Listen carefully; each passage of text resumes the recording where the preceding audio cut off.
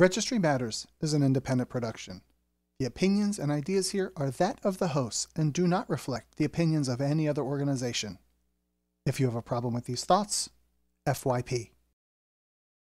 Recording live from FYP Studios East and West, transmitting across the internet. This is episode 144 of Registry Matters. Larry, that's a prime number, not a prime number. What's a cube number, square number?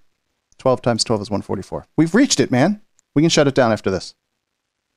Sounds like a good plan to me. Great. All right. Take care. Good night. Talk to you soon. You know, I'm pretty excited, though. I haven't spoken to you all week. Really? How about that? First time I talked to you all week, I guess you called me yesterday. That was like a whole week. I was like, this is a vacation. No, I didn't even call you. The first time we spoke this week, it was today. Are you sure? Sure it wasn't yesterday? Yep. Nope, didn't talk to you yesterday. Okay, well then it felt like, hey, I even had an extra day and I didn't even realize it. Fantastic. Love it. So play that one more time? I can do it one more time. Will in chat is all like, man, that's great music. Because, you know, that's what he listens to when he is rocking out at home. He's listening to some hardcore rockin' elevator music because that's what Will does. Mm-hmm. We have a interesting program tonight, Larry. I'm looking forward to what we got going on. Well, let's do it. I think it's going to be exciting. We've gone through and cut down from 25 articles down to just a handful. So we got some news items. We are going to go rehash the AWA segment that we covered 4 episodes ago, and then we have some listener questions. We got new patrons. Great full program that we have going.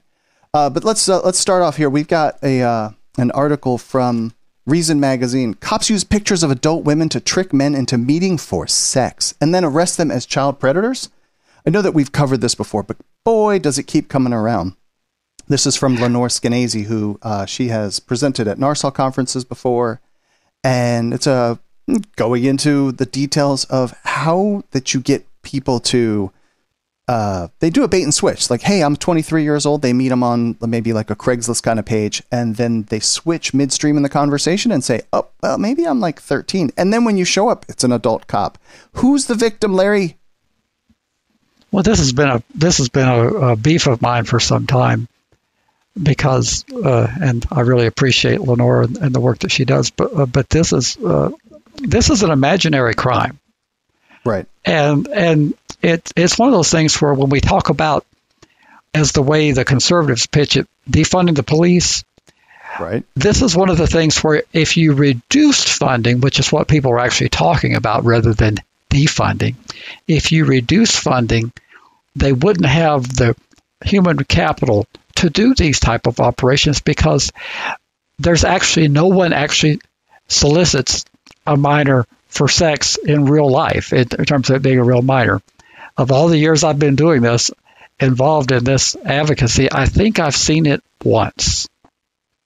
This is all an invention of law enforcement creating a problem. It's a solution in search of a problem. They changed the statutes and they made the punishment more severe than if you actually have contact sex.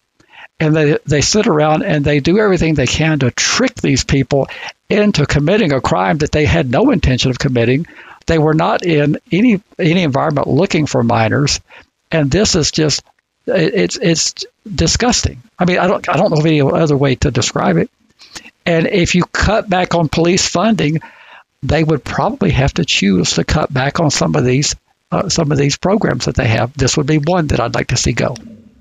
There's a couple paragraphs in there where they're describing that. I don't know. I didn't read it that carefully. Like the Operation Underground Railroad, OUR, as it is called, donated more than $170,000 to the Washington police to support these stings. These funds paid for additional detectives, hotels, food, and overtime. Seemingly in return, the police helped the organization reap positive publicity. And of course, the more predators the cops catch, the more people are eager to donate to an organization focused on this scourge. Arr! So, like, this is policing for profit almost.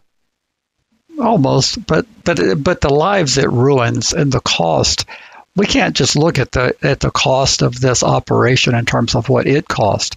We have to look at the societal cost.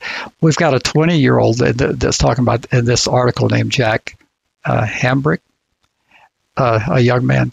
So he's got 50 years of possible work career ahead of him, paying taxes and being a productive citizen. We just took that all away from him. Yeah. And we hurt society by doing that, because all of us who have our paws out wanting to collect, we won't be able to collect nearly as much the more we do this to people they can't pay because they're either in prison or they're in dead-end jobs. And I don't know when people are going to wake up to that we need people producing at their optimal level, so that those of us who think that it's our turn to collect, we can collect from those donations that they're making. And we've got the cost of his incarceration. Then we've got the cost of lost productivity. For what? What did we gain from this? We gained a person, well, I should say we gamed a person into committing a crime that he had no intention of committing. And we are really proud of ourselves. You should be ashamed of yourselves, is what you should be. The person you're referencing, if I'm looking at the right person, he was sentenced to 18 months to life and a minimum of 10 years on the registry. So, but his life is, unless the laws change in terms of being able to eradicate this history, his life is, in all actuality, damaged beyond repair. Will he be able to pull himself up by his bootstraps? Maybe. Will he be able to exist? Maybe. But we've made it, the barriers, significant, because we're having fun to do something to arrest people for crimes that are not committed. Yeah. Well, yeah, so there it is. It's Reason Magazine. That's Lenore Skenazy, and we don't really need to dwell on that one that long. But this one is great news over at the Washington Post. We've covered this guy. Curtis Flowers will finally be freed. Prosecutorial misconduct remains a problem, however. But this is a cat that was in 96, at least convicted of quadruple homicide, and then through 6 trials, I think it was, and just massive prosecutorial misconduct, bias in the jury. He keeps going back to trial, and then finally, I think that the Supreme Court finally stepped in and said, there's enough going on here that you probably shouldn't try this guy again, and he's going to get out soon-ish. Maybe he's already out? I think he's already out, but this is 6 prosecutions and 6 convictions. They sanitized the jury, and I did a little research. The community is roughly 50-50 between black and white, but the state used their peremptory challenges to make sure there were no African Americans on the jury. And the county, if I'm not mistaken, towards the end of it, they say that it's not quite a 50-50 split as far as the jury, close to it, or the demographics. Close to it, yeah, 44%, I believe it was. So why would it be so hard to come up with a jury that is at least closer representative of the population of the area? Well, it wouldn't be that hard. They did not want to. That was the whole point of one of the appellate points. The prosecution used their peremptory challenges to strike any black that would have been considered for jury duty, because you have challenges you can utilize for no reason at all, and they used their peremptory challenges to do that. Tell me, there was a Supreme Court case. You've mentioned the name before that. This got brought all the way to the Supreme Court, and they ruled maybe in the 80s. I think it starts with a B. Batson. Very good. Man, you're the man. And can you describe Batson real quick, if hopefully you can? Well, I'm not prepared, but I remember it dealt with summarily excluding minority jurors, and the state can't do that anymore. Okay. But they did it for a long, long time. And just because person has the skin color of what you don't want, you just say, like, that's your reason. But now they have, you may have seen the movie Runaway Jury. I believe it has an actor named John Cusack. I have not. Okay. It's also got Gene Hackman. And when, like, there's this whole war room thing going on where it's big high profile case, and they have all of the background, all of the, everything that you could find about a person that's going to be on a jury, and they're relaying information into the courtroom on who they would want to keep and who they would not want to keep. I have no concept of whether this would be real or not, maybe for something like an OJ kind of trial, not for something in your local county, whatever, but like big deal of having some sort of jury strategist, maybe? Is that a fair position for someone to have? Well, I'm not sure I'm understanding your question, but jury selection is a significant part of strategy if you're going to go to trial. Okay, right. So would a high profile case, would there be like a whole team of people doing background checks on the potential jurors? Well, if there's the money there, if the high profile case has the money, we don't always make the resources available to people who need them. But in a case like with OJ, yes, there would have been extensive work done in terms of jury selection, demographics, and you would had to have a huge pool to pick from because there's so much publicity. There would be so many people who'd be dropped just because they would not be able to even pretend they could be neutral and unbiased. But this Batson case has to do with just using your challenge without cause. You simply say that juror is not acceptable. Each side has so many peremptory challenges. And that's what they did in this guy's case. They used their peremptory challenges to get rid of minority jurors. Doesn't sound fair at all. It doesn't sound like...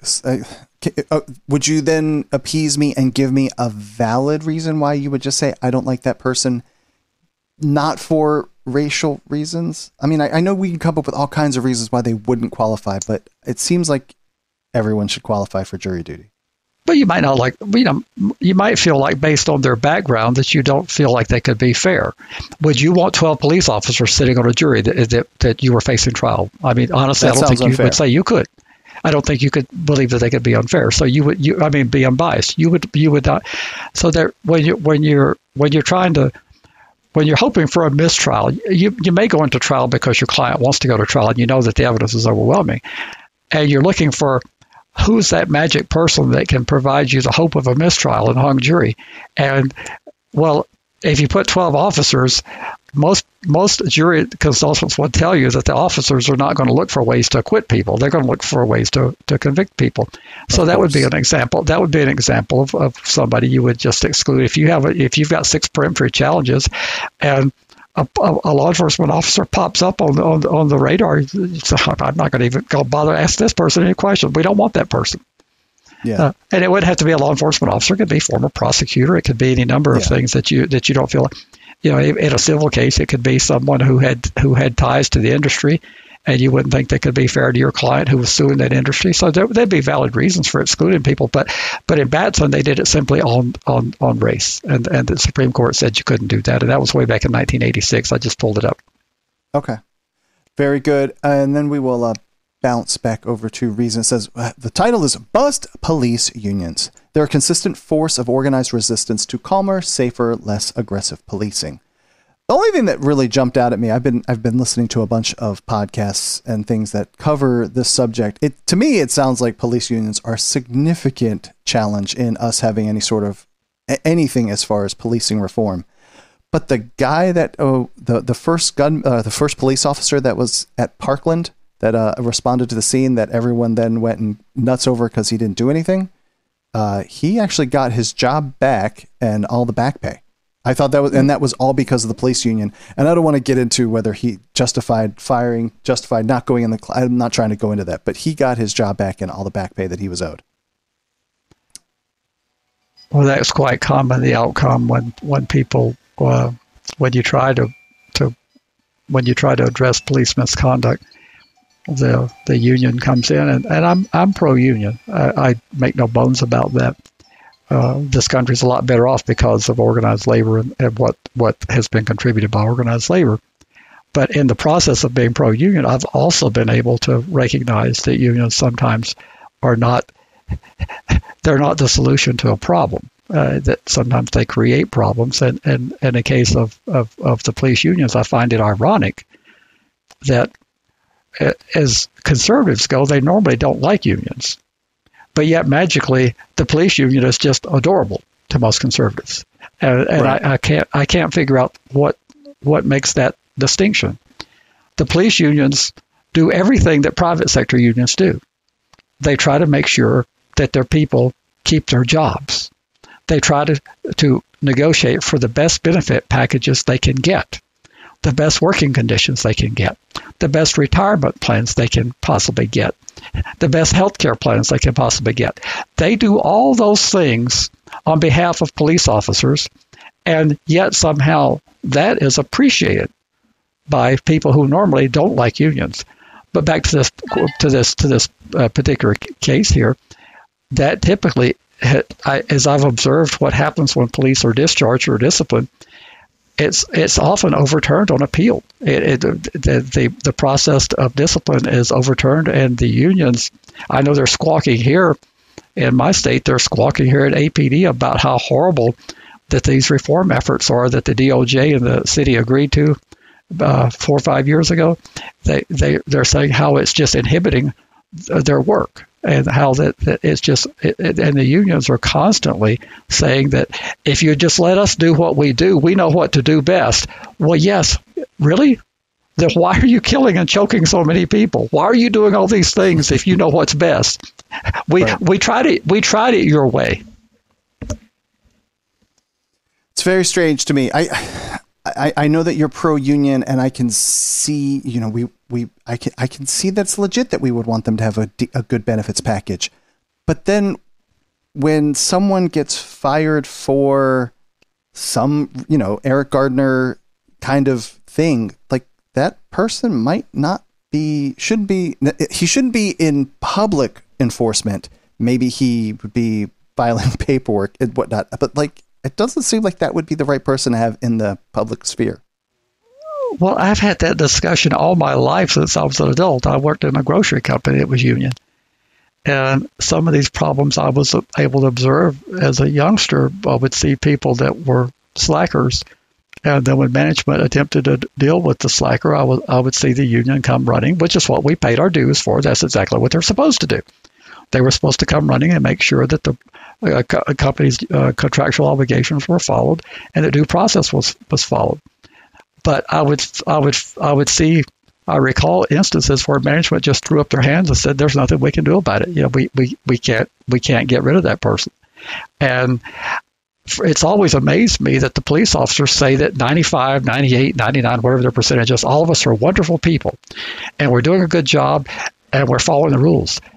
It's baffled me as to why they stand back and let bad people be mixed among them. It would seem like to me you would want the bad apple gone in order for the community to see how the 99% or whatever that percentage is doing a wonderful job.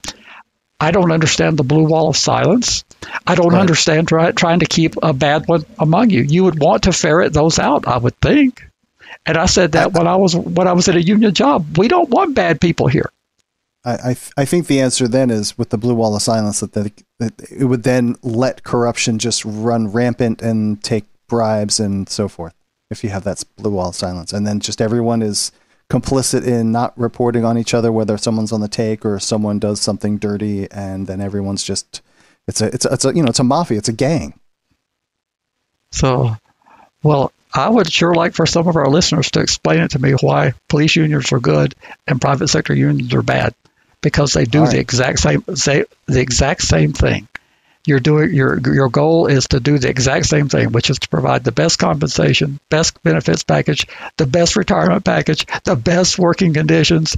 All those things are part of what unions do, and to provide due process for discipline. And I don't understand why you can be a union hater, how you can be a union hater and be a union lover. I do understand. Larry, let's move over. Let's circle back to episode, I think you told me it's 140. And about the new proposed AWA regulations that got everyone's hackles all up in air. And so I have prepared expertly and meticulously, I have prepared a bunch of questions for you that I thought we could go over and try and help people resolve their fears or extend their fears. Well, I don't know which one it's going to do. Right. All right. So are you ready to go? I'm doing my best. Okay. I'm opening my cheat sheet, but it's not opening. Now, isn't that funny? That is terribly funny. Well, I'm sure you can answer this one right off the bat. So it's like several people, we did get a bunch of email and comments from people about the proposed regulations. People have messaged me privately about it. And so what is the AWA? Can we cover the quick 10-second, 30-second history of what the AWA is to begin with? Well, the AWA is a congressional act passed in 2006, Adam Walsh Act. And it was signed by then President Bush, and it recommended to the states that they improve the efficacy of their existing registries, and it gave a 3-year compliance period for substantial implementation. And at the end of that 3-year period, the states who had not substantially implemented the recommendations faced a 10% loss of their burn justice grant funding, and that's what the AWA is. There's a component in there called SORNA, and we talk about SORNA as if federal is the only that has SORNA, but every state has something that resembles SORNA. They may call it SORA, they may call it something else, but when we hear SORNA, for purposes of this discussion tonight, we're talking about federal SORNA. All right, and the Attorney General has proposed something. What did he propose to do? This is William Barr. This isn't from a previous administration, is it? This is the current administration? That is correct. So what has the current administration proposed to do? Well, they have proposed under the regulatory framework, the Congress delegated to the Department of Justice to promulgate regulations, which they've done. 10 years ago or so, they promulgated the regulations, the interim rules, and they promulgated regulations of how to implement what the states would need to do. They've discovered in the intervening more than 10 years after promulgating those rules that a significant number of states have not been able to achieve substantial compliance. They've gone back to the drawing boards and they've looked at a way to make it. Their whole goal is, if you understand, their whole goal is to have more states come into compliance. So they put their collective brains together and they came up with a way to try to adapt the regulatory framework to make it easier for states to comply. And that's what they've done. They've put out a new proposed regulatory framework. Riddle me this, though. Why, if all of the state highway systems don't fit the same thing, why does the federal government even care to the degree of compliance that there is? Well, this had, at the time in 2006, there were 50 state registries. They all had registries.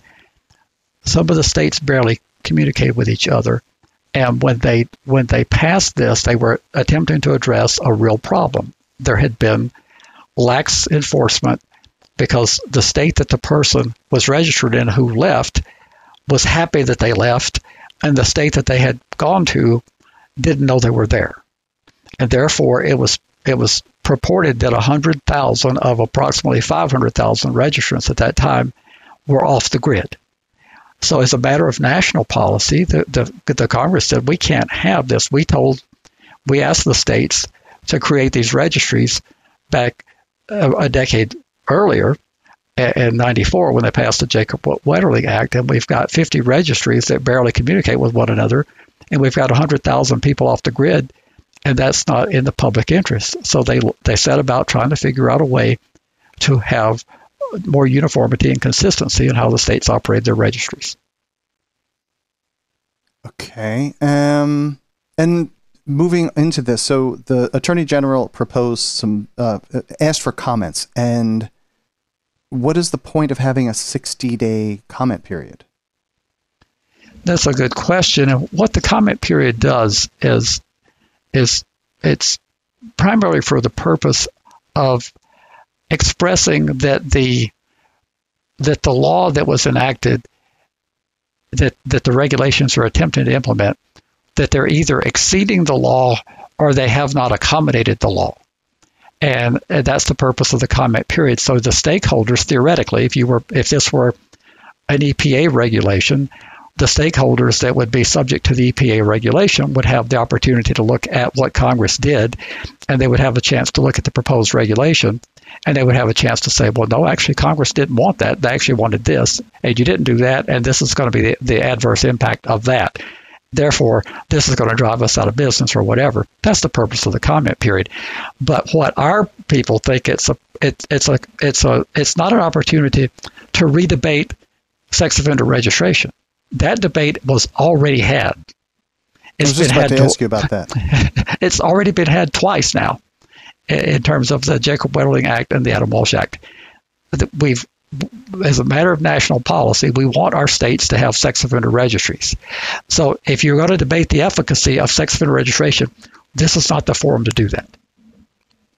Because for my stupid person understanding, my big issue for our people is residency restrictions, because that seems to be like the biggest barrier, and then also work restrictions on top of that.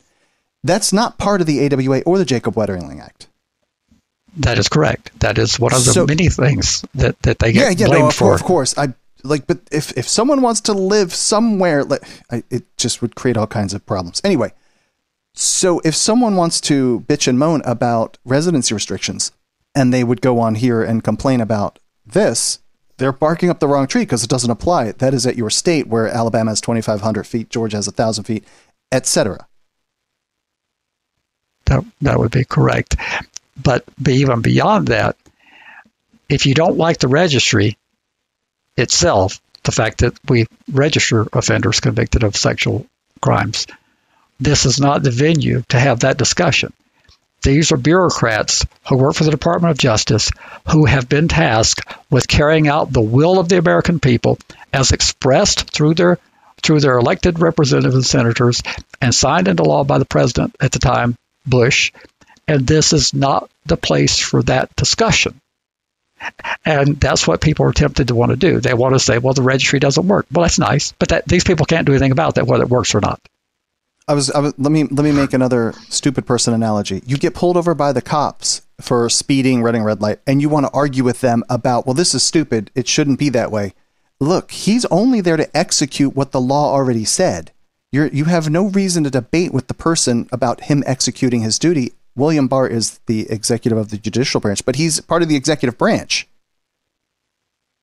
That is correct, and that's an analogy about if you're going down a highway where the speed limit in your view should be 70 and it's 45, the officer didn't set that at 45. Right. So your beef about it should be 70 is not with the officer.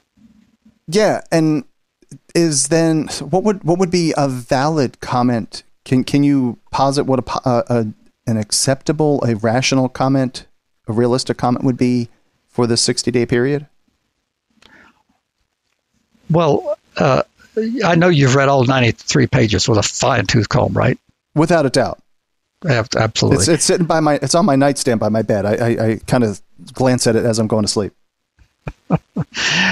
Well, I mean, you can make any comment you want in terms of your right. But what would be a valid comment, and we're struggling with this because as I've done a less than thorough analysis of the 93 pages, what I see is merely a reflection of the will of the Congress.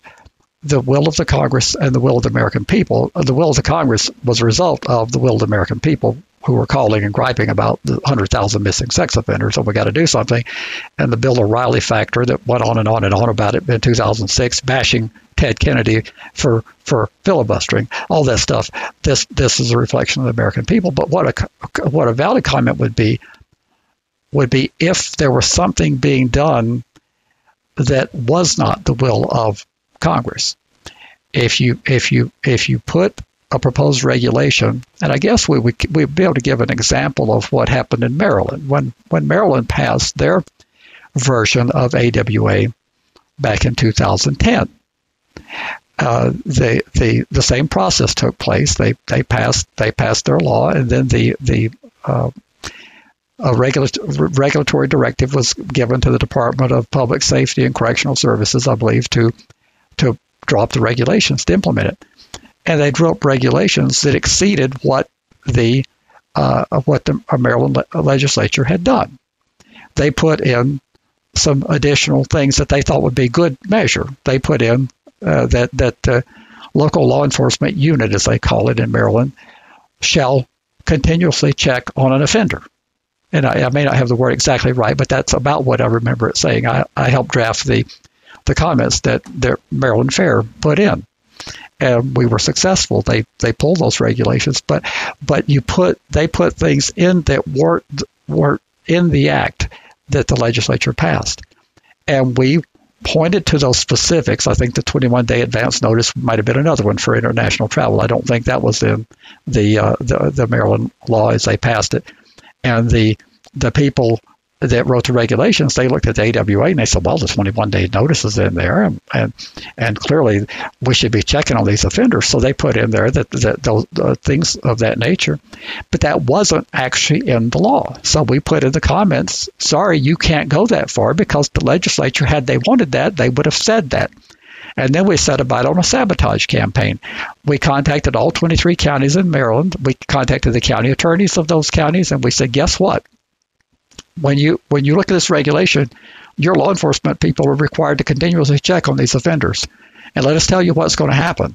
When one of them inevitably reoffends, and the first thing the attorney that's seeking recompense from the county is going to ask is, where's your log of how often they checked? And if they reoffended, obviously they didn't check quite often enough, right?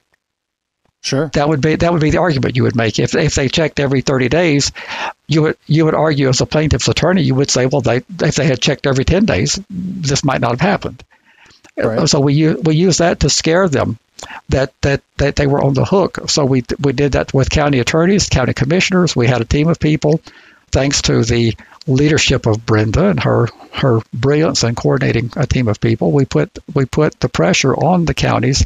They came to the table.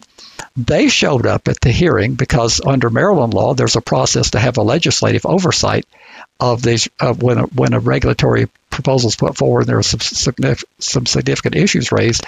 They can convene a hearing with a legislative committee, and such a committee hearing was convened, and they decided, after hearing from the parties, that they had gone too far, and I think it was Senator Broshand told them unequivocally, if we had wanted that in the legislation, we would have done that. It's not for you to do that. Translation: if we can find something in these 93 pages that they have put in there that was not the will of Congress, then we have something to hang our hat on. Not liking it is not enough. Okay. Is anything about the tier notification stuff? Is that something to? I'm trying to come up with some other kind of example to see about, because like the federal SORNA guidelines thing it's worded different than what people end up with on their internet publication side of things, as far as how they rank people on the tiers, I think. Well, I'm confused by that question. Okay, then never mind. Do you want to bring Brenda on?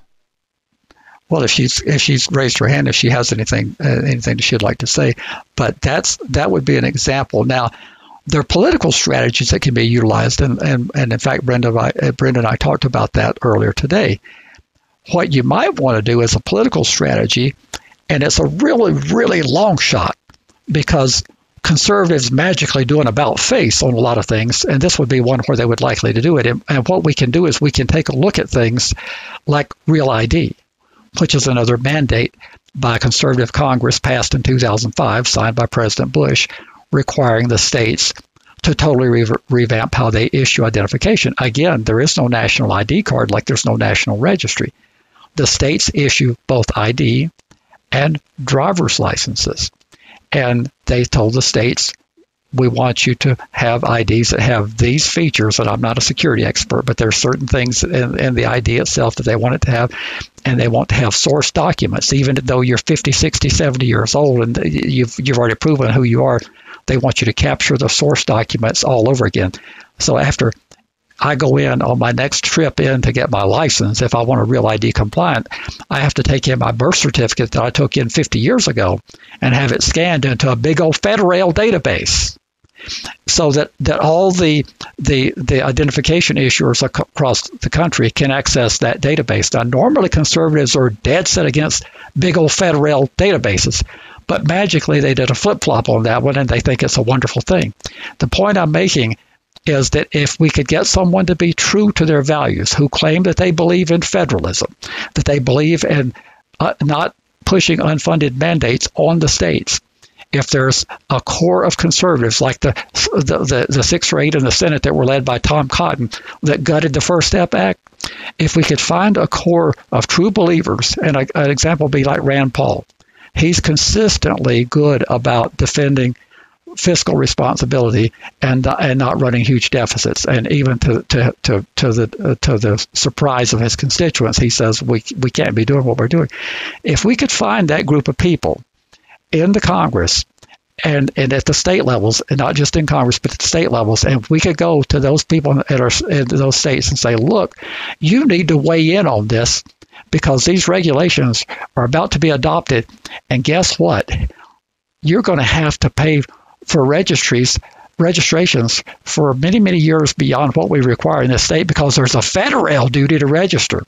And it looks like they're trying to power grab that this present administration is trying to uniform the periods of registration, and we're all of a sudden going to have to carry and track these people for 25 years or life.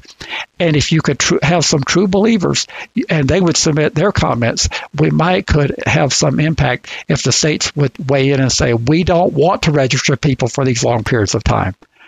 But barring Wouldn't that be that, an unfunded mandate? Absolutely, but the conservatives will be okay with it. That's what I'm telling you. They do a flip-flop on certain things, and this is one I know, where but I've we've watched talked them. about that from like the state level, and then they put it down to the county level for them to do the registration. It's an unfunded mandate at the county level that they do the registration stuff, and I'd never made the connection that this would be a federal mandate down to the state level. If the state only has 5 years of registration in this, I don't know what the AWA says, but so they would say, well, you're going to register these people for X, even though you were only doing it for Y. That is correct. But I'm telling you that I've been around our legislature for 30 years, and the people who profess what you're talking about unfunded mandates, they magically do a chameleon switch when it comes to this, and they're okay with unfunded mandates that they like. And this is one where we would need a true believer that doesn't flip-flop on something when it's a law enforcement thing. And if we could find that core of people, we would make the appeal to them like we did in Maryland. And if they would put in comments saying, on behalf of my state, I don't want this because we don't want to be carrying people on our registration list for the minimum period is 15 and 25 and life, and the 15 can be reduced on tier 1 to 10 years, but in most cases it's either going to be 25 or life because most sex offenses are at least a felony. That's going to put you in the 25-year category, and then depending on the age and some other factors, they could be a lifetime obligation. And there are states who are not carrying people anywhere near that long presently, and this has the potential to cause that to happen. So back to the comment section, the unfunded mandate might be a decent comment to go post. Well, it's going to be more powerful if, like when Maryland, we didn't have all the power ourselves. We had counties coming in saying we don't like this because we don't want to be responsible for not checking on these offenders frequent enough. I gotcha. We don't need the offenders to say the cost is too much. Nobody cares about that, what you think about the cost. But what we need is the state of Vermont to come in and say, we have no interest in carrying people for these long periods of time. This is too much. That might be a strategy, but we need conservatives who will not flip on us and who will actually say, I believe in federalism, and this is a direct attack on federalism. The states get to decide how long they register people, or if they register them at all. And that's where I'm afraid that's such a long shot, because I think that although it's wishful thinking, I think it's really an extreme long shot that we can actually find people that'll do that. I mean, remember the Michelle how do you pronounce her name? Bachmann. from 2016. She was one of those who claimed that she believed so much in states' rights. And on the debate stage, before she got knocked out of the campaign, the same-sex marriage was being discussed, and she says, "Absolutely, I believe in state rights, that they can decide who gets married." But she said, "I also believe that the federal government can come in and using the supremacy clause, and that the federal government can define what a marriage is, and this federal government should do that." And that's how they do. They magically flip. If it's something they don't agree with, that all of a sudden what they claim that they agreed with, they flip away from it and they say it's something different. But if we could find some true believers, now our audience is filled with a lot of conservatives. If you know somebody in your state legislature, that's what you need to be doing. You need to be reaching out to that person and say, "You've been a big proponent of federalism and allowing the states to run their own show. How do you feel about the Barr administration trying to federalize registration of sexual offenders?" And I just about bet you're going to go, "Well, that's such an important issue for public safety. I think that I can go along with it." You remember when we had King Alexander on, and he said that we needed a federal. You remember when I chided him? I said, "What do you mean, King? Of all people?" Do you remember that? I do. Yes. Well, that's what they do. They magically do a flip on you, and that's what they're likely to do. But at least we can try. And then I guess the one of the remaining questions is: haven't most states rejected implementing full AWA? No, they have not. All right. Well, some states, Pennsylvania as an example, will list somebody's work address. I think that's part of AWA, where Georgia doesn't list where you work. So, well, that's one of the confusing things about that. When you look at the list of compliant states and it's smaller than the list of non-compliant, you automatically say, well, they've rejected it. No, they haven't rejected it. They have been unable to comply because they've been trying to go through the legislative process to do like Maryland and Pennsylvania and all these states that have put forth a comprehensive bill and got it enacted. And they've not been able to because there's been pushback, particularly from the juvenile justice advocates. And they've not been able to achieve substantial compliance because it's complicated stuff. Trying to put the package together, go down the smart office's checklist of things you need to do, you end up not achieving a key component. But the states have not renounced it. They are trying to comply. They're wishing that they were compliant. They're hoping to be compliant. And that's that gives people the fact that more states are non-compliant gives people this false sense of security that, well, since my state has rejected it, I don't have to worry about anything. Your state hasn't rejected it. There's only a couple of states who have just said we have no interest in it. I think Texas and maybe California said we have no interest. But the majority of the states are doing everything they can. And even Texas, although they said they didn't want to comply, the funny thing is Texas is already more extreme than what the AWA would be. It would actually be an improvement if Texas did comply. If they actually peeled back the requirements to be yes. I'm with you. Yeah. So do just what's required, not go the extra mile, and the situation overall would be improved. Well, same thing in California. They had lifetime for everybody. This is the AWA doesn't require lifetime for everybody. Wouldn't it be an improvement for the people who no longer had lifetime obligations? I mean, can you honestly say it wouldn't be an improvement for those people? It probably would be. Well, I don't know anybody who wants to stay on for life. Of all the people I've met, I've never had anybody say, well, I kind of like it so much, I'd like to be registered for life. When you meet that person, you let me know. Everyone in chat's hands have raised.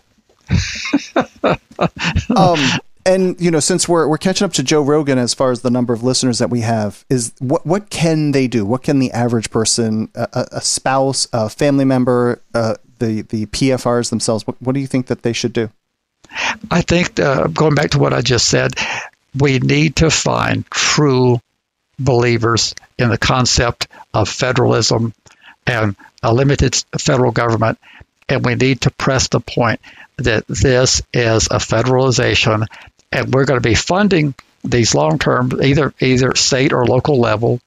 We're going to be having to pay the bill for this, and our citizens are not getting to vote on this through our elected officials because it's the big old federal government that's jamming this down our throat, and remind them that you said when you campaigned that you believed in limited government, and I'm holding you to it. That's the best thing that I can think of that I've come up with so far, is to call these people out on their hypocrisy. Oh, hypocrisy. Hypocrisy. I really like that. I really like that. If I can get here fast enough, Lester, that's it, right? Lester Maddox, yes. For you to come back and call bigots my admirers is a farce. It's an act of hypocrisy. It's a terrible way to treat a guest on your show, and you know it. How about that? I was able to pull that up with almost no cue. Oh, he was quite a character. For those of you who don't know who he was elected in 1966 to be the governor of Georgia in a election that was tossed into the House of Representatives because there was no clear majority, and the Democratic-controlled House elected him of the three candidates to be governor. And he was an avowed racist, and he ended up being governor of Georgia. And then he was proud on the Dick Cavett show how much he had done for black people, and that's where that came from. Because he said, well, if you're doing so much for black people, how does that impact your admirers? I don't even have anything to bat around after that one. Is there anything else? And I had a question, and then it just sort of was like a butterfly and flapped its little wings and went away. I don't have anything else, I don't think, for the rest of that. Is there anything else that we should touch on that AWA segment before we gallivant on? Well, we're hoping there's a collaboration underway with multiple organizations, and we're hoping that there will be a cohesive, responsible comment put in. The first draft has surfaced already a couple days ago, yesterday, the day before, and I haven't had a chance to go through it, but I know Brenda has read it with a fine-tooth comb. And but we're hoping that we can say something. But remember, folks, the regulations are merely a reflection of the law. It would be like the Environmental Protection Agency. If you pass the Clean Air, or the Clean Water, or the Clean Drinking Water Act, or anything, and you're trying to stop the pollution of underground water, and the Congress says, do this, that's what the EPA is going to do. They're going to put forth proposed regulations if it's aimed at the frackers or the oil industry or the mining or whatever it is, or even the farmers that have those huge cattle farms and all that stuff that contaminates the drinking water that cows discharge. It's the will of the people as expressed through Congress that they do this. So the bureaucrats who are doing what they're doing, they didn't decide on the policy. Congress did. They're merely putting forth the framework. Now, it can go both ways. Like if you were to ever have a really liberal progressive Congress and a really conservative president, you could have by regulatory intervention, you could have the executive branch trying to undermine what Congress passed. So therefore, you could have a proposed regulatory framework to clean up the groundwater that would do absolutely nothing, because the people in the executive branch that they've appointed, they would say, gee, we don't care for this, and they could put forth a very weak set of proposals, and then you could have the environmentalists come in screaming, saying, no, this is not what this was intended to do. It doesn't address these points, and they were clearly intended to address these points in the law. It can go both ways, but we need to be showing where this has gone beyond what Congress mandated, because whether we agree with what Congress mandated or not, it's not up for debate right now. What's up for debate is how to achieve compliance. Teresa in chat asked, who are the collaborating orgs? Is that public information? Well, I don't know if it is, but I know that I'm working with Guy Hamilton Smith and with Tyrone and a couple of people. And I know we had a meeting with about 12 organizations that showed up. Cool. And I don't remember them all, but NARSA was represented. And I mean, I don't want to call anybody out that wants to remain behind the scenes, but that was just a question that was posed. And I do have one final question. Hopefully you can answer it quickly so we don't drag this on for another 45 minutes. Are you ready for that question? Sure. Do you still have the same level of consternation over this? are you still as worried about it as you were 4 episodes ago?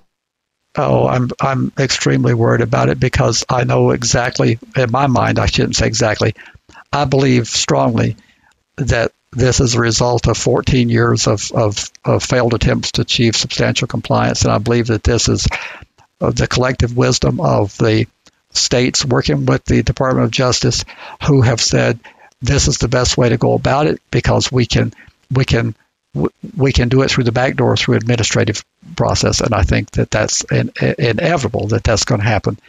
And of course, I would love to be wrong, but I think that's my fear, is that we're going to have the states start handing out forms that were created by the Smart Office, telling people that they're required to do this, and if they do pass legislation, they're going to pass some very vague, over-inclusive legislation saying that it's the policy of our state to substantially comply with the SORNA as defined by federal SORNA, that our registration comply substantially with SORNA, and they'll come up with some vague language like that. And then when you go back to that state and you say, I want a petition for removal, they're going to say, we can't remove you because our state's policy is to be compliant with federal SORNA, and your offense is a tier 2, and therefore you can't be removed. That's what my fear is. All right. Ready to be a part of Registry Matters? Get links at registrymatters.co. If you need to be all discreet about it, contact them by email, registrymatterscast@gmail.com. You can call or text a ransom message to 747-227-4477. Want to support Registry Matters on a monthly basis? Head to patreon.com/registrymatters. Not ready to become a patron? Give a 5-star review at Apple Podcasts or Stitcher. Or tell your buddies at your treatment class about the podcast. We want to send out a big heartfelt support for those on the registry. Keep fighting. Without you, we can't succeed. You make it possible. Off we go. I know that someone emailed you and me with this bill that came from a not very reputable media outlet, and this was a fact check. California's SB, so that would be Senate Bill 145, eliminates an inequality in sex offender registration. That something, I don't remember how it was worded exactly, but it was that, here is lefty California legalizing homosexual relationships or something like that. Yeah, that was a smear campaign on the liberal Democrat legislature in California. But what is actually going on here? Well, they didn't do anything to change the law. They just merely added the discretion for heterosexual sex to be excluded from mandatory registration rather than it being just vaginal sex with heterosexual couples. That's all they did. They gave the same discretion that is already in California law. And somehow that turned into it's being something about being a pro-pedophilia legislation? Yes, well, that's typically what happens when you try to do reforms. That's the vilification. And if you take a look, it's a partisan vilification. And this is not me saying that. That's what's happening. They're being vilified for doing something, and they really didn't change the law. They just gave the discretion. So there was no longer the discrimination against if it was a person under 18 having sex with a same-sex partner who's over 18, which would be against the law, but it would be a mandatory registration for the homosexual, and it would be a discretionary registration for the heterosexual. That's all it did, is it made it equal. Okay. There's the article that I have is from USA Today, and there's a bunch of different blocks, and this is the title of it is really, it's about fact-checking the claims of it being a pro-pedophilia legislation. I don't know that we need to stick around there for very long. It was kind of funny because when the person emailed it and you were like, I don't read this to be that way at all. But that's what the media outlet was saying. Yep. I don't understand why people, well, I do understand it because it gets votes. The only reason people do things is because it works. And when the populace becomes smart enough to understand when they're being played like a Stradivarius, they'll stop doing it. This particular media outlet, when you go look up, first of all, they're super duper biased, and they don't rank very high as being a factual kind of place to go get your news. Really? Does that shock you? I'm shocked. I know. And then I guess we could hop on over to this Huffington Post article. This thing, someone emailed me, said, hey, here's this article. And the title of it was about 39, the government just found 39 trafficked children in a double-wide trailer. How is this not the biggest news story in America? And this Huffington Post article, which I know is about as far left as you could get on anything, that goes through and breaks this whole thing down step by step by step. And they did research with miscellaneous different experts on the subject of, there's several 100,000 kids that are abducted, not they go missing. They are reported missing every year, but like 10 of them are actually in danger of something. It's a disgruntled spouse situation. They pick up the kids at the school wrong, and then they get reported. Anyway, this goes through with a whole bunch of different talking points as far as how this article is completely misleading. Yes, and I've said the same thing. We have roughly something over 100 stranger abductions in the country each year, and it's been at that level for a long time. Now, the 100 is very significant if it's one of yours. Of course. Yeah, if your son or daughter is abducted by a stranger. Can you imagine in the United States if we were actually like 400,000 kids were just vanishing off the planet? And yes. Like, where did we would have we wouldn't have any population growth, because that would seriously curtail any sort of statistics like that. And people would be losing their minds if 400,000 kids per year were vanishing. And thousands do vanish, but like you say, they vanish because of their own volition, or because of a non-custodial parent, or they vanish because of simply a mistake that someone thinks they're supposed to be someplace that they're not, and they call the police because they can't find them. But in terms of actually going missing, where they've been abducted, it's a very small number. And right. I can appreciate that if it's your child, although I don't have any children, I could appreciate that. But I'm just wondering why we don't make the same comparison with the things that take far more children's lives than abducted children. I mean, that the tragedy of Adam Walsh is incomprehensible. Can you imagine having a beautiful son and having them decapitated like that after an abduction? I mean, it would be pretty traumatizing. It absolutely would be. But there again, that's the saber-toothed tiger. It's not like we don't have things that we have more kids dying from any number of causes that we don't panic about, from guns to drownings to you name it. Probably I shouldn't say this because I know it's not true, but probably just on Halloween. But if you counted all the kids that get hit on a typical Halloween, there's some serious injuries because of Halloween, and the PFRs say they should be spending the time on traffic enforcement rather than on going door to door checking up on the registrants. Absolutely. There is a interesting section in there talking about what the definition, I guess more like the clinical or the legal definition of trafficking means, where if so you got a girl that runs away, she's got a really crappy situation at home, and so she runs away and she ends up on the street and she needs a place to stay, so she ends up having sex with someone to end up with a place to stay. That could be construed as sex trafficking because she used sex to get food, place to stay, whatever. That's when I think of sex trafficking, I think of some hidden wall on a semi-trailer and they're being shuttled over to the Middle East or something like that for some rich dude on a boat. That's what I imagine as sex trafficking. That would be the extreme definition of it, but there'd be something probably in between where people would there to some extent, I think, pimping. When you look at traditional prostitution with a pimp, there's a certain element of trafficking there, but they've expanded this definition to it practically includes everything that was already a crime, except they've made it a more serious crime because they've been trafficked, and it's to the point where if a college girl wants to sell her nude pictures, they want to call that trafficking because it's for profit. It's a sexual thing for profit. But then isn't a centerfold model from Playboy Penthouse, isn't that trafficking too? Well, it one step below because it's not nude. I don't think they go completely nude in the. So I'm thinking of Sports Illustrated, which is on my dresser right now, the swimsuit issue.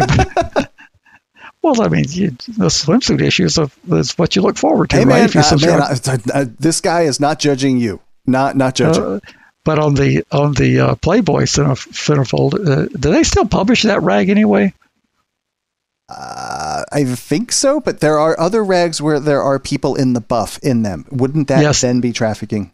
Well, it might not be, because we have this thing in this country where if it's for a commercial entity, we look the other way. But if it's for someone who's doing it for their own purpose, it's different. It's kind of like, that makes 100% no sense. Yeah, I know, but that's the reality of what we do. I never considered it that way. Okay. Well, you let a storm come along and let someone raise their prices because they happen to have something, and they're price gouging. Sure. But you let someone raise their prices because OPEC raised their prices, and it's not price gouging. And they didn't pay any more for that fuel that's in the distribution channel. So if OPEC raised their prices by 20% overnight, all that fuel that's been produced and is in the pipeline, that why is that not gouging? Isn't there some sort of like limit that they'll put in place? I mean, if you raise your price by some pennies, no one's going to notice. But if you double it, now everyone's got their panties in a wad.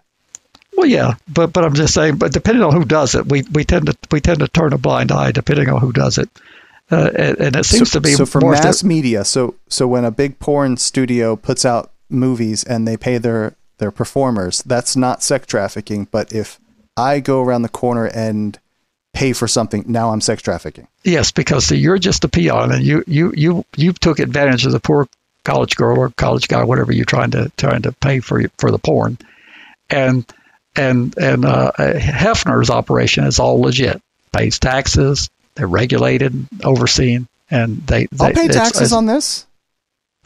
This actually makes no sense to me. I've never understood this angle either. Well, two consenting adults should be able to enter in an arrangement however they want to enter that arrangement. I don't make the rules. I just tell you what I perceive them to be, and I've perceived that the big people are cut a lot of slack on things that they can do that little people can't do. I do understand. Anything else in here that caught your eye? This story was from your state, if I'm not mistaken.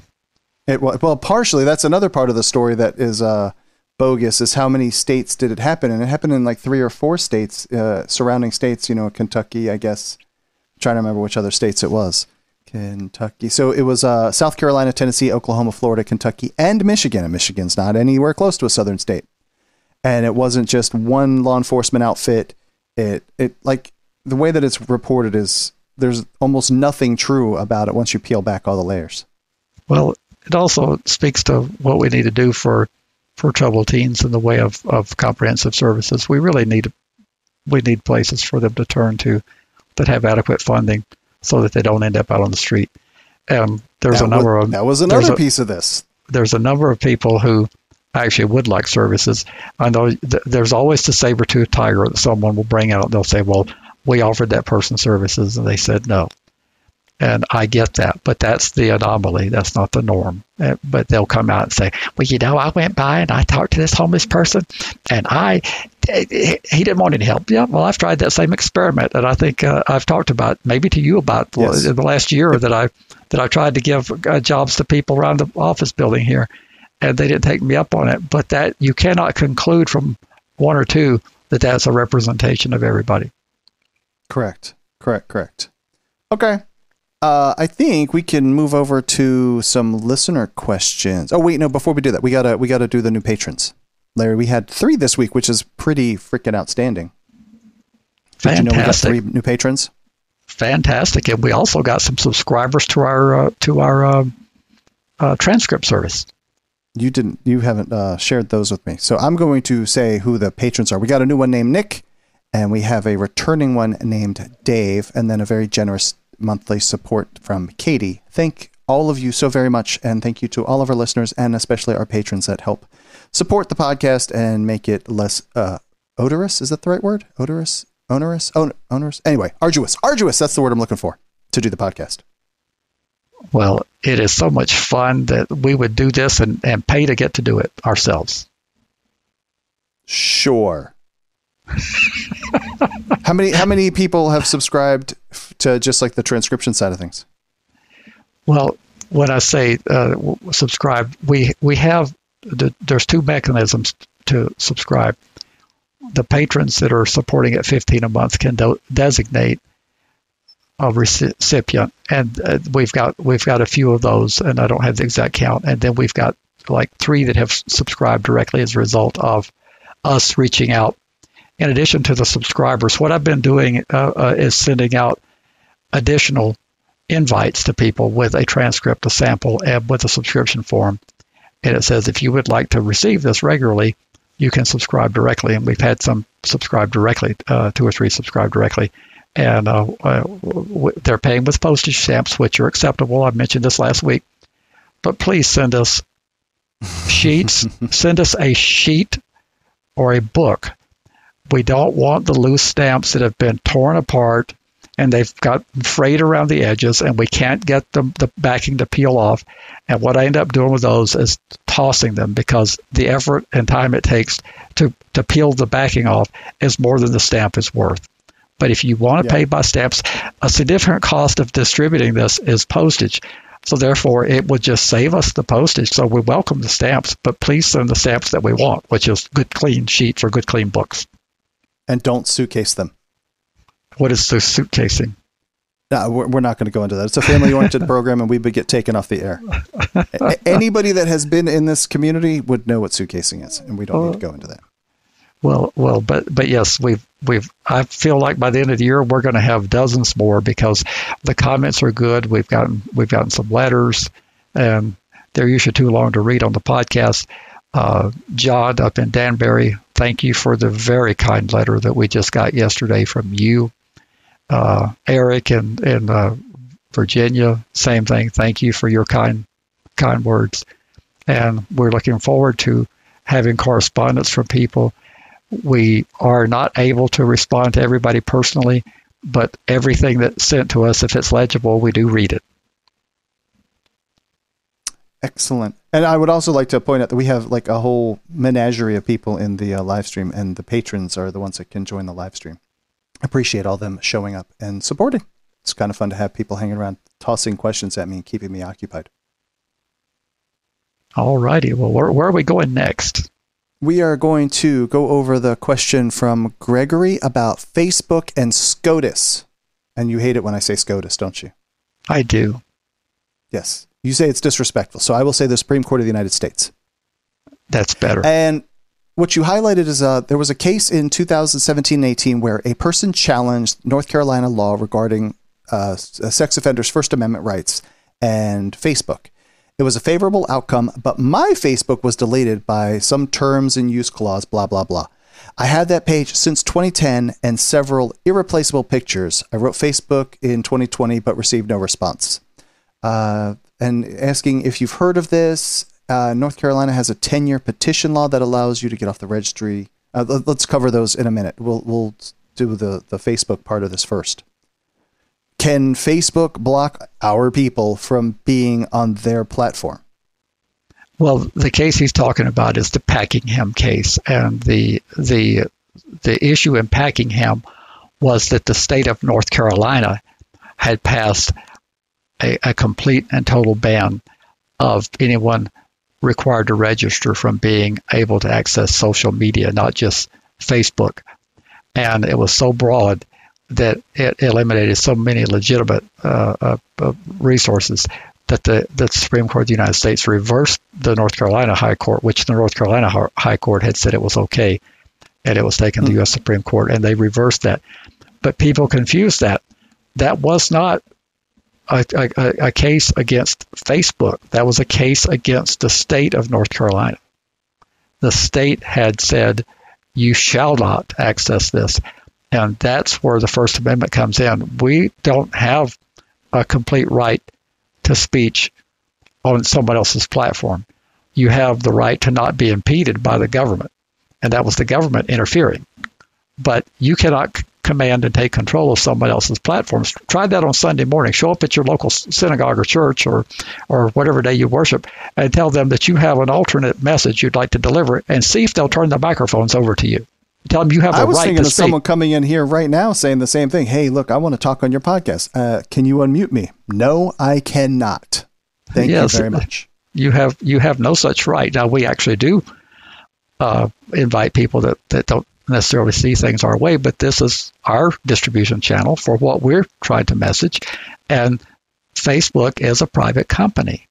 And until it's either defined as a public utility by statute or by that evolving case law, which some people don't believe in, that the law evolves, but until that happens, Facebook can delist your account, and they did, and they've been encouraged to do that by the government when they passed, I believe in 2008, I think it was the Protect Act. I may have that wrong, but they passed a database for social media companies to have access to, and they collect all the usernames and screen names and all this stuff from people required to register, and then those companies who provide social media, they can compare what they have against that federal database, and they delist those accounts. That's one way, and then people just flat out report them. They say that this person's on the sex offender registry, and Facebook can do that.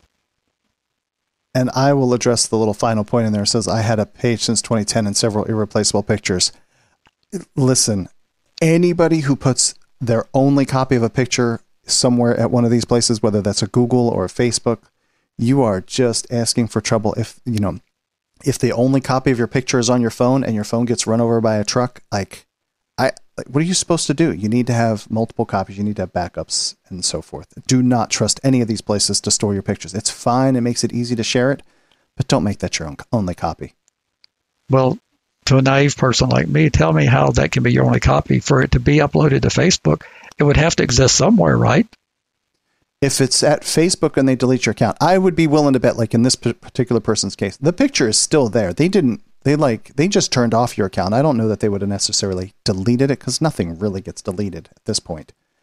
But for someone like you have an Android phone. I know this. So use Google Photos, and all of your photos would then just get uploaded to Google. There's at least 2 copies now. Now there's one on Google and there's one still on your phone. But you're going to eventually run out of space on your phone. Now what do? You need to find another way to move those pictures somewhere else as well. So, I was getting at, if you take the photo, if you're at the grocery store and you take a photo before you get uploaded to Facebook, it has to be somewhere. So when you upload it to Facebook, would you still have it? You would, but eventually you're going to run out of space. It is less common now, but phones in our past have had very, very limited storage. 4 gigs, 8 gigs of storage, and maybe you couldn't even put an external storage card in it. And you'll run out of space fast. And now cameras on phones they take gigantic, very, very, very, very large pictures, and you will just run out of space fast if you're not careful. So, all right. Well, let's go to the second part about the 10-year petition. Right. Yeah. So then he says, North Carolina has a 10-year petition law that allows you off the registry sooner, but I don't know much about it. Do you assist people with innocence claims? I'm not requesting that assistance, but I may be able to refer you guys if you do. The answer to the last part is no, we do not. Don't have the resources or mechanisms to pursue innocence claims.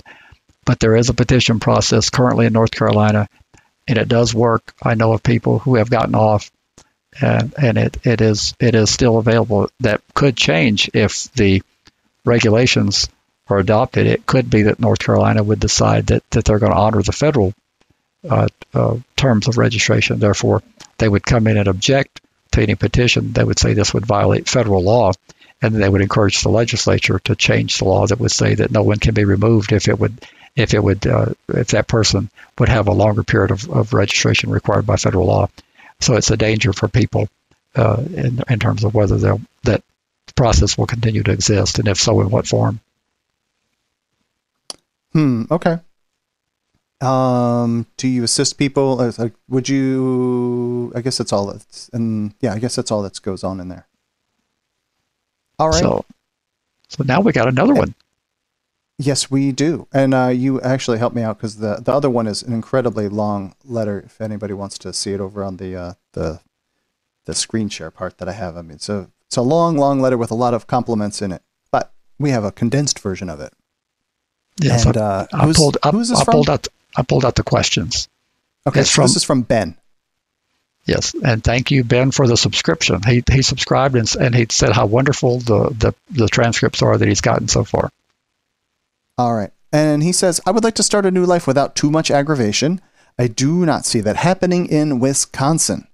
Thus, upon my release, I hope to leave Wisconsin and complete my 10-year parole period elsewhere. In Wisconsin, state law requires that anyone convicted of a sexual offense be released to their county of conviction. Like so many others, I have no connection to that location any longer. What does one do? Well, and he raises a good point, because what happened in Wisconsin was that as the locals set about trying to outdo themselves, you ended up with more and more places that were off limits, and you had people that the Department of Corrections was paroling. And remember now, if you have no post-prison supervision, you can live anywhere you want to. You would only be bound by whatever restrictions are in place by law. If there's a 2,000-foot restriction in a particular place, or 1,000-foot or 500, you could live there as long as you honored that. But in this case, the Corrections Department actually provides transition assistance, and they were putting people, they were placing people, and you ended up having concentrations of people because of the hopscotch of places where they couldn't live, and that caused exactly what I used in our state to make sure there were no residency restrictions, because you end up with a battle. In Wisconsin, they passed a law that a person who's paroled under supervision of Corrections Department, they will have to go back to the county they were convicted. That is so ridiculous, because you may not have any connections at that point by the time you're paroled. But in terms of his issue, it won't apply to him if he wants to move out of Wisconsin. They can't force him to. I shouldn't say can't. They shouldn't. They shouldn't, and I don't believe they will force him to make parole to a Wisconsin address if he has a non-Wisconsin address. So he could apply as he gets within the zone of parole to another state, and he listed some states in the letter that he was interested in. I think which leads to question number 2. It says, my mother and brother live 70 miles from that county, as do any other relatives. I do have aunts and uncles in other states, including Kentucky, Minnesota, Missouri, and Tennessee. I've written several organizations in those states to no avail. Can I live in another state? You absolutely can. You don't have a right to, but there's a process that will allow you to. You can apply for transfer of your supervision through the Interstate Compact for adult offender supervision, and that would be done through your prison caseworker. You can't have a relative do it for you on the outside. The state of Wisconsin is the beginning of the process, and the corrections people have to do it. I would hope that they would not want to impede you leaving Wisconsin if you have viable addresses. So what you would do is make the application through your resource at the prison, however they handle reentry. Make that application. Unfortunately, I did some research on the fee, and Wisconsin is one of those states that charges a hefty fee. So if you were to want to apply to go to another state, it's $150. And I don't know if they have a waiver process for that in Wisconsin, but that would be for their duties of putting forth the paperwork to one of those states. So Wisconsin would be the sending state. They would send an application to Minnesota, and you would describe your address, your connections to Minnesota, and Minnesota would have 45 days from receipt of that to go out and investigate and determine if there would be anything that would preclude them from being able to effectively supervise you there. It could be something like what he described in the letter, like residency restrictions. They could find that it's a wonderful home, but it's too close to something that they don't allow supervised offenders to live close to, and then they would turn that application down. Or it could be something like when they collect the data on the people that are living there, they may find that they have felony convictions, and they wouldn't feel that would be a positive environment. It could be that the family has children, minors. It could be any number of things. You need to do your best to eliminate all the things that could exclude you, because at $150 a whack, your commissary account is going to get very low very fast. and the sad thing is there's nobody to call. You don't have. He's already pointed out that he didn't receive any answer from the states. If he'd have sent me that question here, we wouldn't have answered it either. Sure. A, we don't have the resources, and B, it would be fantastic for advocacy efforts if letters were produced that showing that we were trying to help import people with other out-of-state convictions to our state. I mean, the lawmakers in Santa Fe would just be totally enamored by that. So therefore, we wouldn't have sent an answer either. So I'm telling you, in defense of the states you wrote to, A, they don't have, they're just volunteers, and B, they wouldn't write you that anyway, because the last thing they'd want would be for a copy of that to show up. I mean, it just wouldn't serve well. But I'm telling you what you need to do, which is to apply, do everything you can to ascertain what would preclude them from approving you. Know who you're applying to live with. Make sure they haven't been convicted of something in recent years. I mean, they may have a 30-year-old conviction, but make sure they don't have any recent felony convictions. Make sure they don't have any minors. Make sure they don't live close to things that would give the supervising officials consternation before you do the application. And you might very well find that you leave Wisconsin, because if I were Wisconsin, I would want to get rid of as many as I can, because if they're going to be offending, I'd rather them be offending in another state. Wouldn't you? It's totally. All right, and then this is a subject that I think every time I hear the answer to this one, I feel like I have had to relearn what was said before because it gets confusing to me. So the person then asks, I do not know about other state registry restrictions, but not many can be worse than Wisconsin. What would I be facing in those states in terms of my registration requirements? You would be facing exactly what those states require, no more. And so if you were to luckily be accepted for Vermont has no interest in what Wisconsin requires in terms of registration. So Vermont would tell you, just like if you took a car to Vermont would tell you how much to pay for it, how often you would pay that bill, how you'd go about paying that bill, and when you would be exempt from paying that bill. The same thing will happen when you go to register in a new state. That state will tell you what your obligations are, and it will not have anything to do, with a few exceptions, with the state that you were convicted in if you're registering there, because you're no longer there. The nuance about Wisconsin is that they continue to tell you that you need to pay the $100 fee. Oh, that's right. We covered that person that asked a question a few episodes back that he's still paying for something even after he's left. And I'd always get confused as $50 or $100 fee, but they tell the people, they send them a form, and they tell them to return the form that they need to comply. Well, that is as silly as if you left Georgia and you registered your car in California, and Georgia sent you a bill and said, go ahead and send your money on in. Would you send your money in? I don't think I would. I would at least question it, though. Well, that's the whole thing. I don't think jurisdictionally, I don't think they have a leg to stand on, because you're no longer subject to Wisconsin's regulatory scheme. But so your registry obligations, now let's be clear, we're talking about your registry obligations, not your supervision obligations, but your registration obligations. They will be whatever the state determines that they are by that state standards.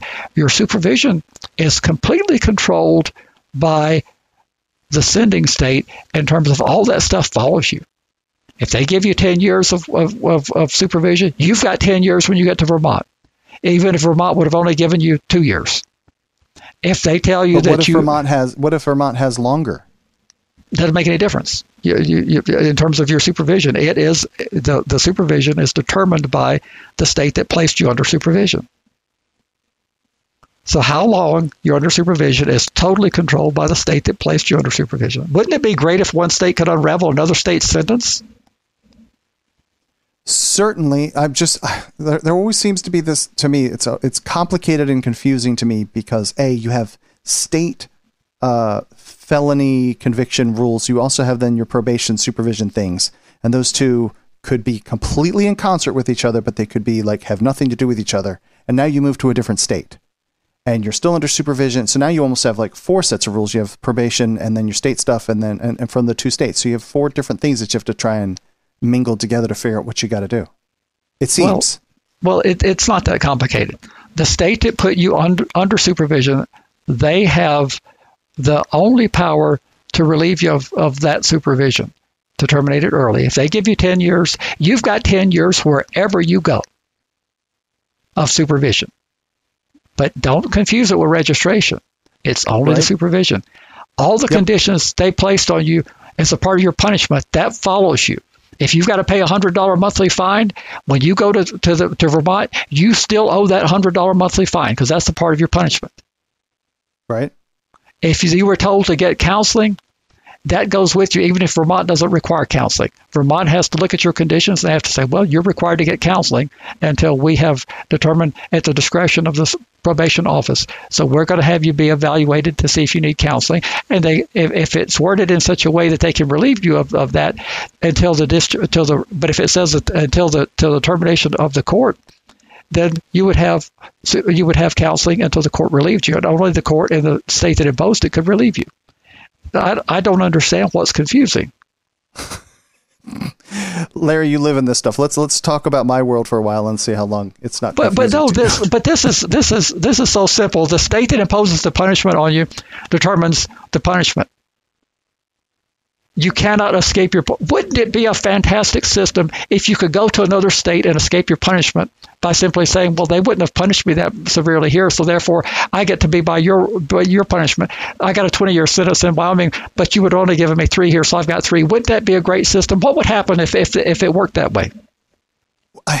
Okay, then shelve that for just a second. Georgia has 1,000-foot living restrictions. Go move to a state that doesn't have them. Do you have to follow those living restrictions? Well, if they're in the Georgia law, no, because the Georgia law doesn't follow you. So if the registration law in Georgia says you've got 1,000 feet, we don't give a damn about that when you get to Wyoming if we don't have that.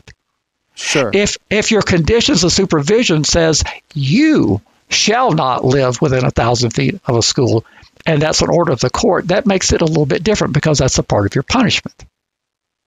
So that's a probation condition that the sending state. Sure. So what the receiving state would do in a case like that, they would notify the sending state and say, we don't have that here. We can't enforce that here. And the sending state would get the option to remove a condition that they can't enforce. There'd be a state like Massachusetts where I think the court has said that residence restrictions can't be imposed. If someone had a restriction that they couldn't live within 1,000 feet because of the nature of their crime, the court may have said, we don't want you within 1,500 feet of where children congregate and go to school.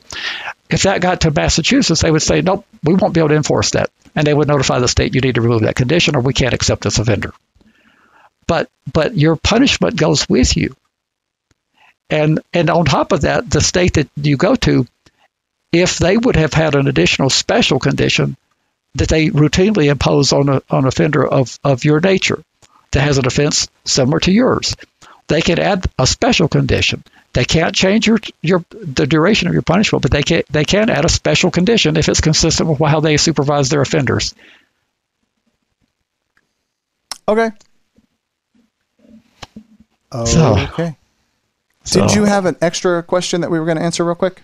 Real quickly, yes. A person, Eric, as a matter of fact, mentioned that he had filed a cert petition and that the state didn't answer. They didn't file anything in response. And that's typical. They don't file anything in response when you file a cert petition because the overwhelming odds are that the court is not going to do anything other than a one-line order saying cert petition's been denied. So therefore, the state would be spending gobs of money filing a response to something that the court has no interest in. So you cannot conclude anything from the fact that the state didn't file a response to pleading. In fact, it's strategically probably wise that they don't, because the worst thing you could do would be to be coy or cute or say something that could pique the law clerk's interest that reads that cert petition, and you just wouldn't do that. So there's nothing to make of the fact that the state doesn't file a response. You'll hear when the court's interested in something, they'll direct the state to file a response, and that's when the state will file their response. Okay. I think that about wraps it up, Larry. I hope so. You hope so? I hope so. Ready to check out? We're on overtime now. Almost. Not quite. We're at 1:27 is what I have for time. Yep. But you can find the show over at registrymatters.co. Larry, what's the phone number? I forgot. 747-227-4477. And email is registrymatterscast@gmail.com. And we love all of our listeners, but our patrons are especially special to us. How do people reach us through Patreon? Very carefully on the internet. You surf around till you find us. Patreon.com/registry matters. 144 episodes, or you don't have this. I should be able to like beat you up at 2 o'clock in the morning. Larry, what's the Patreon address? Patreon.com/registry matters. So look at there's nearly 100 people in the chat. You need to get your glasses checked because it's not quite that many. It's close, but not quite that many. Larry, I appreciate it as always, and I think I'm supposed to do something else before I do all that, aren't I? I am always glad to be here. And can I find it really quick? Nope, you don't have it. I can find it, and then I'll have to clip out things. There it is. I found it. That is why I am here. Thank you, Larry. Have a great night. Good night, everybody. You've been listening to FYP.